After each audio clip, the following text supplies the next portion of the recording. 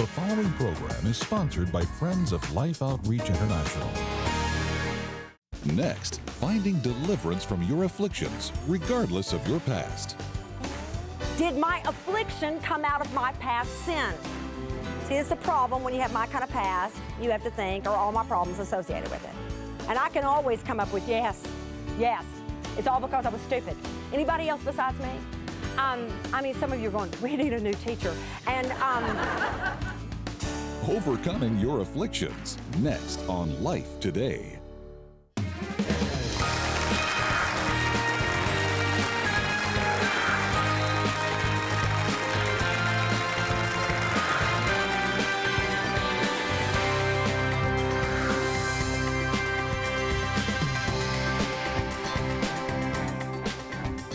Welcome to Life Today. I'm James Robinson. Betty and I are so grateful that we get to present God's truth, His love, and opportunities to express His love. Not only experience it and receive the blessings of His love and teaching and inspiration through guests and insights that we share, but also through Beth Moore and her wonderful teaching. She is talking about affliction, and we all have them. Some of you know that we ended the year with the death of our daughter 3 days after Christmas and her funeral the day after New Year's.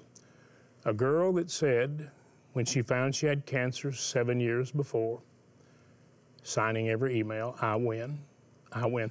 The last words that Robin spoke to me as I stood at the foot of her bed, we win.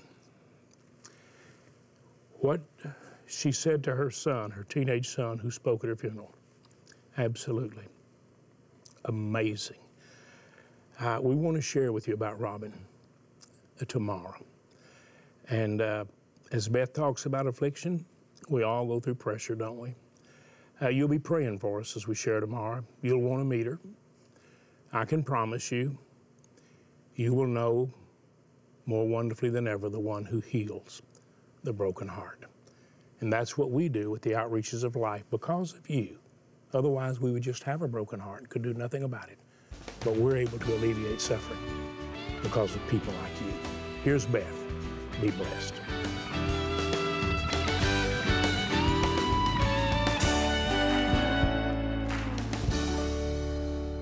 all right, notice something with me. Psalm 25, remember our context, turn to me and be gracious to me, for I'm lonely and afflicted. Verse 16, the troubles of my heart are enlarged, bring me out of my distresses.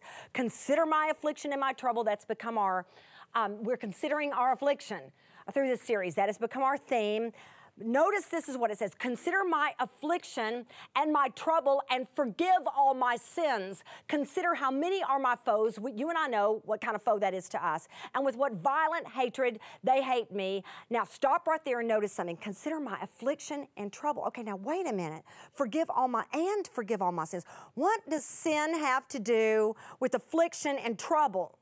I mean, that annoys me in the flesh. So I'm trying to understand it in the spirit. What does that have to do with anything here? Because did my affliction come out of my past sin? See, it's a problem when you have my kind of past. You have to think, are all my problems associated with it? And I can always come up with yes. It's all because I was stupid. Anybody else besides me? I mean, some of you are going, we need a new teacher. And maybe you need to pray for the one you've got. Maybe that would be good. But yes, because I have so much stuff in my past, almost always I can come with yes, it does. Yes, it does. But it may not. Sometimes it doesn't have anything to do with it. I don't live in that pattern of defeat and sin that I used to and haven't for years, and yet I still deal with this affliction of having these ongoing visits of a time. Again, I'm not saying a demon is visiting me. I'm saying it's just like here we go again, and I'm going through this again. And then I go through the very same thing to be set free from it, and it's always the Word. But here's what I know. Whether or not my affliction came out of my past sin, because I don't really think this one, in a lot of ways, it's certainly not associated with it in the current. Does trouble and affliction, notice the order, consider my affliction and my trouble, and forgive what? Say it again. Forgive all my sins. What I have found is my affliction and my trouble makes it a whole lot easier to sin. Anybody? So whether or not my sin had anything to do with causing the affliction or the trouble, man, it makes it easier to sin, doesn't it? Because my trouble, it makes me cranky, it makes me irritable, it makes me just more carnal. Our affliction can just be it's just like when we submit to it, it's sin. It's sin because it has no power to defeat us. It is supposed to bring us into submission to Christ, not defeat us. So here's what I love, because instead of sitting back, like my tendency would be to sit back and go, oh, woe is me, my sin caused all this, my sin caused all this, oh, I bet this was all my sin. When the psalmist goes, you know what, just like get a grip, and no matter what your affliction or your trouble, ask God to forgive all your sins, and mean it. Mean it. It's like, just here's the remedy. When you confess and you repent, you are forgiven. So I never have to go on worrying the next day too. It's, no, that matter was settled. So no matter what, consider my affliction and my trouble in the Lord, because that is so tempting for an area of sin in my life. Forgive me for all my sins. Look at verse 11 in the same chapter, Psalm 25, verse 11. I want you to see this because this is going to be somebody's word, so do not turn it off right now. Stay with me. Verse 11, he's all about how good God is to him, how he leads the humble in what is right, all the paths of the Lord, steadfast love and faithfulness for those who keep his covenant and his testimonies. And then he says this, for your name's sake, O Lord, pardon my guilt, for it is great. Now, remember when he said earlier in the psalm, and go read it if you were not with us, when he says, remember not the sins of my youth or my transgressions. According to your steadfast love, remember me. For the sake of your goodness, O Lord. What is he saying? Lord, I want you to remember me, but I want you to remember me free of my past sins. Anybody else? Isn't that beautiful? Isn't that just beautiful? I want that. And every time I say it, I go, Lord, I want that to be me. So the psalmist then says, just like, pardon my guilt, for it is great. And I want to say to you today, because this is a huge one, for no telling how many people we've got gathered here and are on the other side of that screen. Listen carefully. Untreated guilt is the most fertile soil on planet Earth for growing affliction. I promise you, girlfriend and guy friend, that is the truth. I'm going to say it again. Untreated guilt is the most fertile soil on earth if you want to grow in affliction. Yes, ma'am. Yes, sir, it is. So when you've got all this untreated guilt, when you feel guilty, you have kind of an ongoing, I'm not saying every now and then, but I'm saying you got pretty persistent guilt, then I'm just telling you, you're just an affliction waiting to happen, because your ongoing guilt is your manure and your affliction field. It's going to grow it up. It's just fertilizing it over and over and over and over again. The question on the table for you over the next couple of minutes is, what are a few reasons why Satan would want you to keep a messed up conscience? What is in it for the devil if you keep a messed up conscience? The Apostle Paul says, I am speaking the truth in Christ. I am not lying. My conscience bears me witness in the Holy Spirit. My conscience bears me witness in the Holy Spirit. Okay, listen. For believers in Christ, when you and I receive Jesus Christ as our personal Savior, His Spirit comes to dwell in us instantly. It's not because we felt it. It's not because we go, oh, I just felt that happen. None of that. You could go on for years without feeling it because we've not yet yielded to the Holy Spirit. But He moves in us, takes up residence immediately. And what He does is that the way the Holy Spirit will bear witness is to involve our conscience.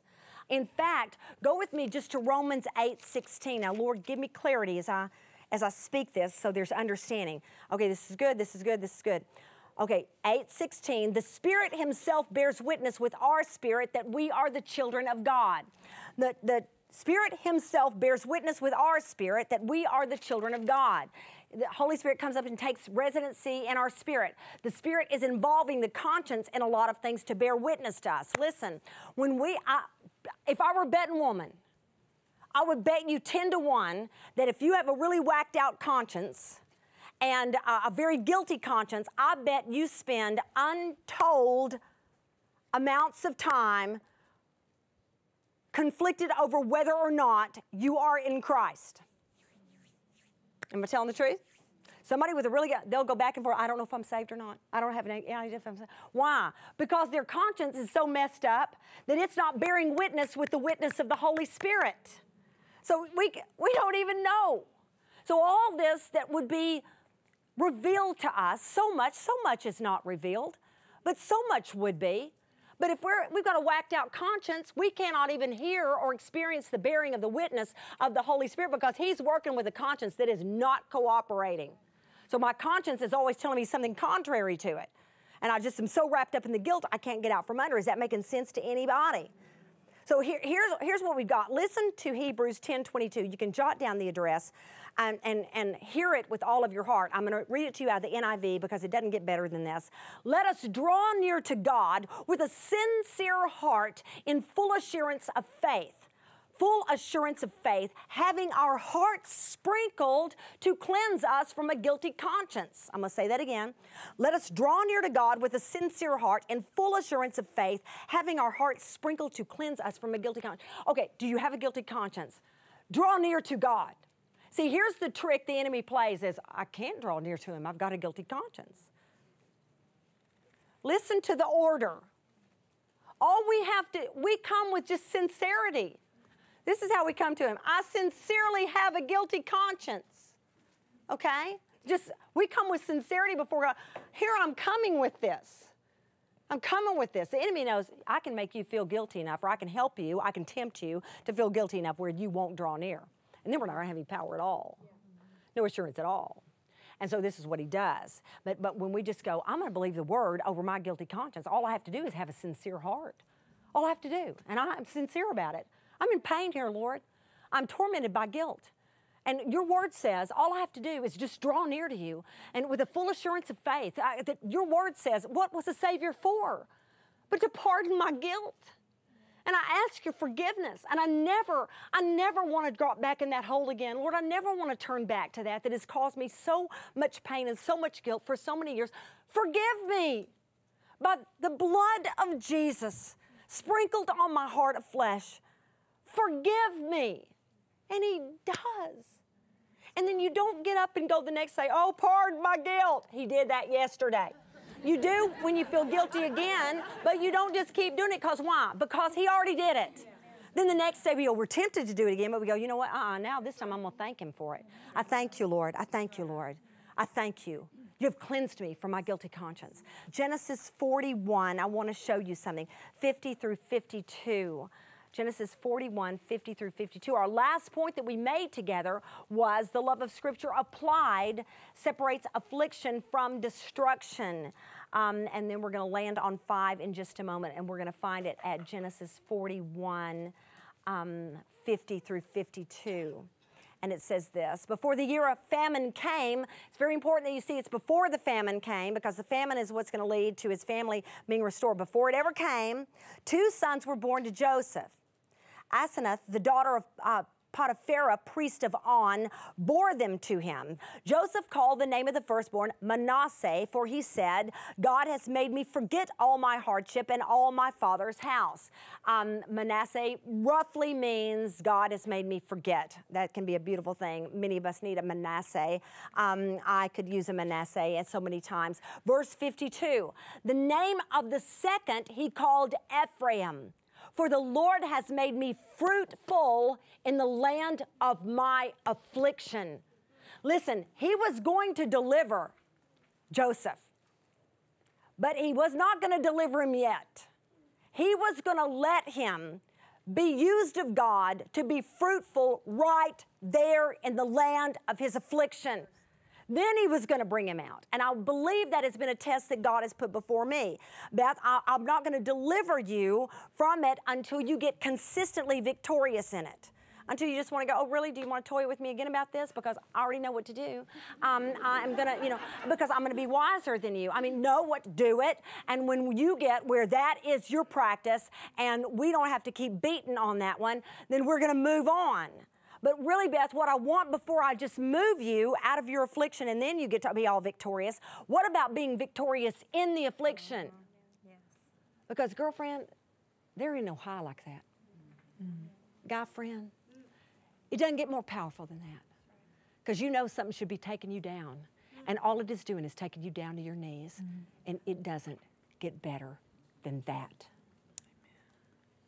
Right there. Right there. 5 and last point we'll make together in our series.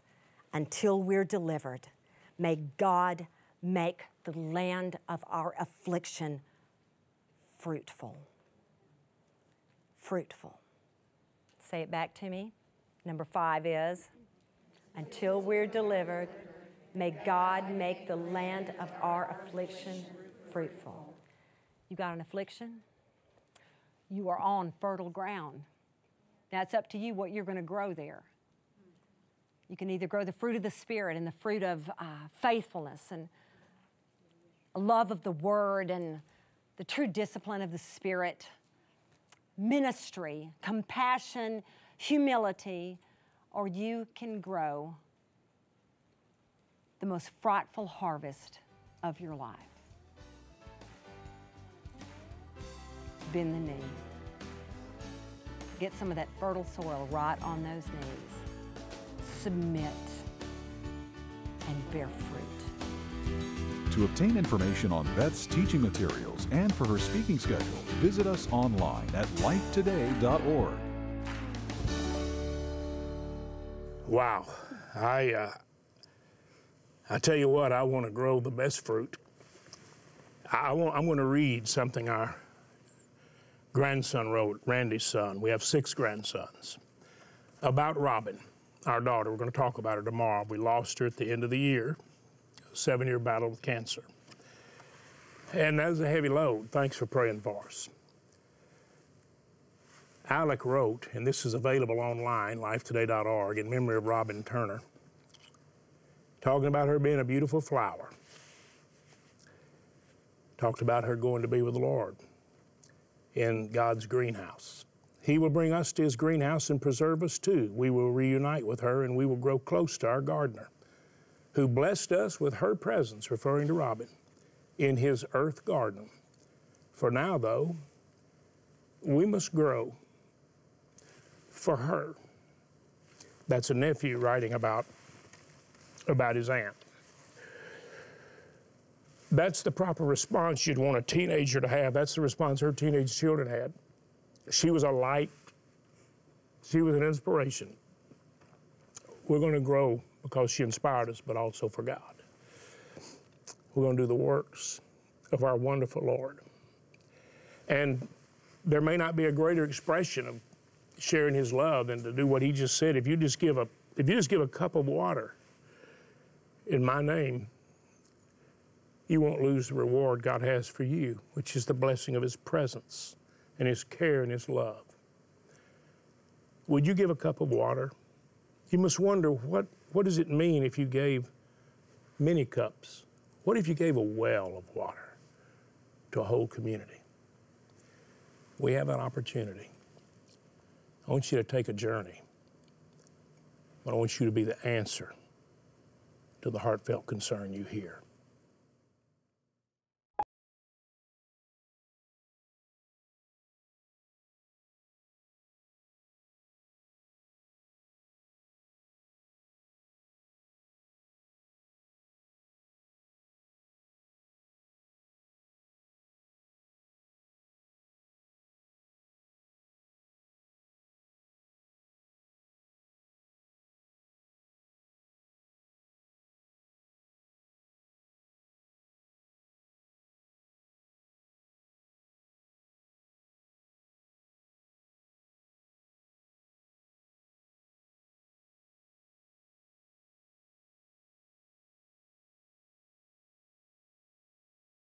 And I am so brokenhearted over what I saw happening to the children. Family after family that has lost little children. And they're so upset because they have no way to change anything. It's in their water. And water is necessary for life. And they have such adversity, such a hard, hard life, mainly because of the water. There's so many things that would just mushroom and grow out of having a well right there, that's just the beginning. And I want us to begin with the most basic thing, giving them clean water. That's the best place to start right now. Let's do it together. You know, as I listened to Jeannie, a mother and a grandmother, and someone who came to Christ, and as I was preaching, and we've worked together to win people to Christ, as I listen to her and know her heart, and I think about the mothers that she is referencing and appealing in many ways in behalf of, Betty and I can't help but think about how precious our youngest daughter will always be to us. And how when we watched her fight the battle until in her final moments she ultimately went to be with the Lord, I know what it would have meant to us if someone could have walked in and said we can change everything because we love our family. Now, but listen to me. Those mothers and those parents feel the same way about their children. And many of them don't get to enjoy their child until they're 25 or 30 or 40. They lose them at 5 or 6 or even younger. But the difference in their battle is that we have the absolute perfect solution. And yes, of course, it's love, but it's an expression of love. It's one thing talking about love. It's another thing to give them clean water. Betty, we can give those mothers what their heart desires and those children what they need. We absolutely can. And you know, all these years, when we've appealed to you about the heartache of a mother losing a child, I would weep. I would try my best to sense the hurt and feel the hurt that they felt. I know firsthand now, it hurts when you see your child laying there and you have nothing that you can do for them. It's different in this situation though. They have a hope that is through the water wells and through helping these precious children simply by giving them fresh, pure, clean water. We can do that with your help. We ask you to do just what Betty said. Be the answer to their prayer, the solution to their hurt, heartache, and their potential loss by being a part of a miracle. We have targeted 500 areas in more than 12 countries where we want to drill wells. It will touch hundreds and hundreds and transform thousands of lives and give them a chance, all because of love. Would you right now reach out, dial the number, or go online, lifetoday.org, or get up and go and get a check and make it to Life. Put it in an envelope addressed to Life. Or call the number right now, and regardless of what you do about if you mail it or you want to put it on a bank card, call us now and say, here's my gift. The wells cost $4,800. No greater impact than giving people water. A cup of water, a well of water in Jesus' name. Can you give a well? Could you give part of a well? $1,200, pray 3 join you. Or listen to me. $144 gives 30 people water the rest of their life. $48, and don't think that's small, because it gives 10 people a chance at life. It'll give them water. Would you please dial the number, go online, and make the best gift you can to give the greatest gift, life? We have some beautiful gifts to give you to bless you in your spiritual journey and to encourage you. Thank you so much for making that call. Thank you for making the gift of love and sharing water for life. Every day, millions of children are forced to make a dreadful choice: drink filthy, polluted water filled with deadly disease, or die from thirst. No child should ever be faced with this decision. The good news is there is a solution. Mission Water for Life is one of the most exciting and viable demonstrations of God's love in the world today. Suffering can end because clean water changes everything. With your gift today, we can establish and drill 500 new water wells for remote villages in over 12 different nations. Your gift of $24 will help provide clean water for 5 people. A gift of $48 will help provide for 10 people. $72 will impact 15 people. And $144 will help provide fresh, clean, disease-free water for 30 people for a lifetime. With your gift, be sure to request Beth Moore's Blessed Mornings and Restful Nights, a beautiful new daily devotional to begin and end your day in God's presence. With your gift of $100 or more, you may request Morning and Evening, I Will Praise You, a 2-CD collection of 20 instrumental hymns and a companion book that shares the stories behind each hymn. Also, please prayerfully consider a gift of $1,200 to help provide water for 250 people, or a gift of $4,800 to help sponsor a complete well. And be sure to request the limited edition 50th anniversary bronze sculpture Living Water by artist Robert Summers. Please call, write, or make your secure gift online today. Well, Betty and I thank you for calling that number. Remember, if you ever get a busy, sometimes people are calling because they have a broken heart. They need prayer. And the call is paid for by love. But others may be calling saying, we want to provide water. But press on. And ask for Blessed Mornings and Restful Nights devotions. Great way to start the day and end the day with Beth Moore. Hymns, the great hymns, and the inspiration for them. How and what inspired them to be written. And the CD, instrumental. The beautiful bronze, the commemorative celebration of our 50 years of ministry and marriage. And I'm glad. We want you to share it with us. Mark down and plan to come.